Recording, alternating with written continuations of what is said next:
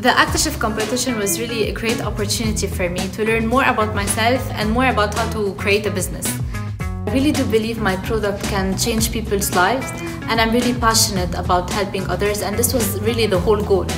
I would really just advise myself to start and follow through, because I've had so many ideas that didn't get to see the light just because I was afraid of the uncertainty, or because I couldn't see the outcome, or I was scared of what other people were going to say about me.